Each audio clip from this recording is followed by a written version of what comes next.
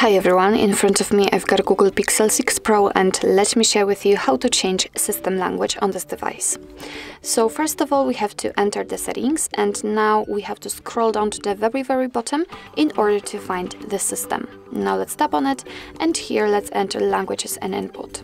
Tap on the languages, which should be on the first position, and as you can see here we've got the list of all previously added languages. We've got only English right now, so let's tap on add a language, and as you can see we've been transferred to the full list of all available languages from which we can choose.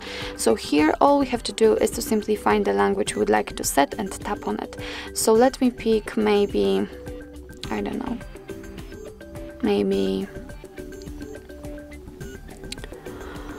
this one. It doesn't really matter, so just tap on it, and sometimes you will also be able to pick the region. So just tap on the one you'd like to set, and as you can see it has been immediately applied to this list, but the English is still a main language. So in order to actually change the language we have to tap on the one we would like to set and hold it, and as you can see right now I can change the position of it.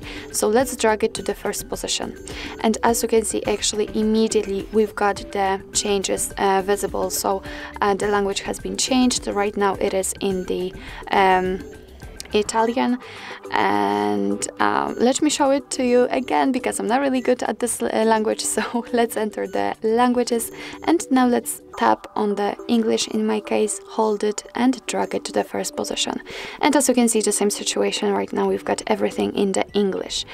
So of course we can remove the languages from this list if you're not the biggest fan of cluttered lists. So just tap on the three dots icon, tap on remove and mark the language you'd like to delete. Now you can tap on the trash bin icon and tap on remove. And as you can see, right now we've got only English left.